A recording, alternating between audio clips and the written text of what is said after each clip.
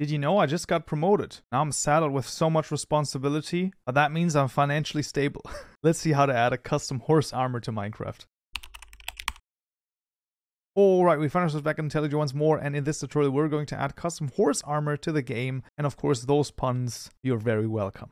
Well, regardless of what it might be, inside of our mod items class, we're just going to jump right in. We're just going to copy over the titanium helmet right here. We're going to rename this to titanium underscore horse underscore armor, and then same right here, titanium horse underscore armor, and this is of course a horse armor item right here. And then what I'm going to do is I'm going to change this. It also takes 3 parameters. The first parameter is an integer, which is going to be 16 in this case, and the second one is a string called titanium. Actually, it is titanium. There you go. The other one I'm not going to pronounce, just in case.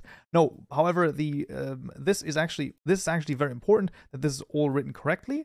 We'll actually go into the horse armor item by middle mouse button clicking on this, and we're going to see something very interesting here, and that is this new resource location, which basically creates or takes a look at the textures entity horse armor, horse underscore armor, and then the identifier.png for the 3D armor.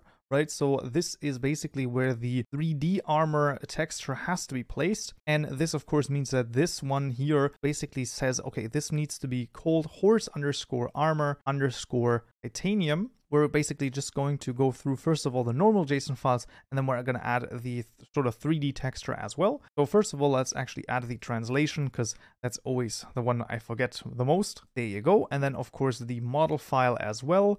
So this is, of course, all available for you in the description below, GitHub repository or individual gists. This is a normal item model JSON file, and then the texture pretty much is just a normal texture as well. However, now comes the 3D texture, and that actually needs to be under assets, and then right-click new directory called Minecraft. You might have heard of that before.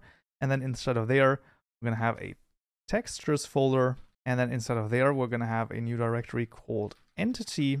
And then inside of there, we're going to have a new directory called horse. And then inside of there, we're going to have a new directory called armor.